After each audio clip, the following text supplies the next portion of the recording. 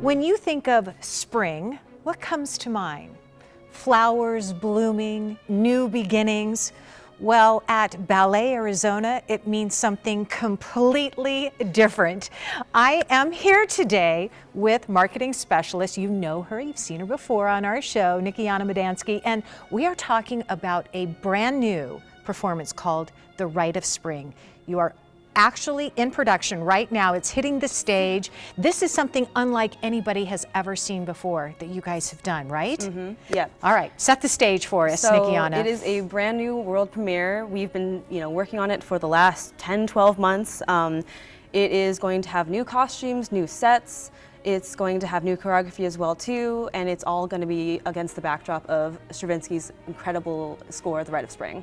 All right, so this is all the brainchild of Ebe Anderson, who is your artistic director. He has listened to this music, which back in the day, by the way, was very controversial, wasn't it? Yes. So everyone at the time in the 1910s was very much like, I'm here for classical music and all of the traditional ballet that we always see. And then Stravinsky came in with this very intense, very visceral music and costumes and choreography that no one was expecting, and it absolutely changed the game when it came to the music scene. They were rioting back. They were rioting in Paris. It was insane, honestly. Like, they were not happy with what it was, but it's become one of the most important works of the 20th century now. Right. I've heard the music, and it is really intense. And Ebe even said that it just kind of shook him up. Yeah. And all of this, the choreography, even the costumes, some of which are behind us, all his creation.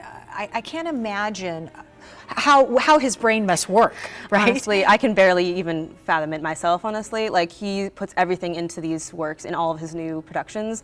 For example, he's painted these costumes himself. The one, he did all of the hand painted himself, while being artistic director, while doing all this choreography, doing all Balanchine and Nutcracker and everything too. And, our costume shop helped put it together, but so much of it has come from him directly as well too. All right, now let's set the stage for you, because it's not at a typical venue either. It's happening at the Desert Botanical Gardens, and this is something that, besides the music and besides choreographing, besides painting the costumes, he also came up with this concept of this 3D imaging that's happening beyond the stage. For sure. How is that? I mean, it's just going to suck you in, is all I can think. For sure. No, I mean, so when you're at the gardens, you're going to see this huge set with, of these mountains that resemble the Papago Buttes that are always behind us when we go to the Desert Botanical Garden. And while the dancers are performing, you're going to have these projections at night that just transform the space into something entirely new.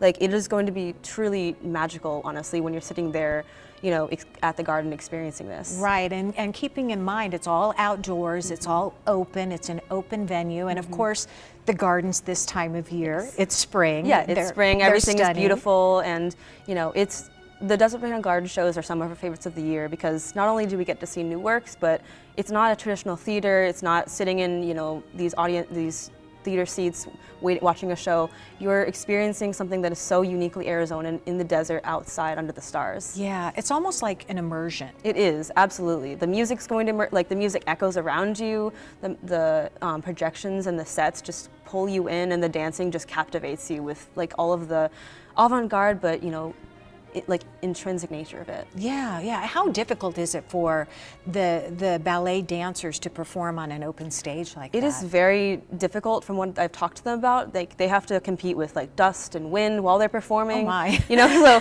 sometimes they're doing a pirouette and there's dust in their eye and they just have to keep going basically. And sometimes the wind will throw off their turns or their steps and they just have to work with it. But everyone loves doing those shows because it really is such a unique experience and no one else gets to do it. Oh, well, we get to witness it, so thank you very much. Here's more information.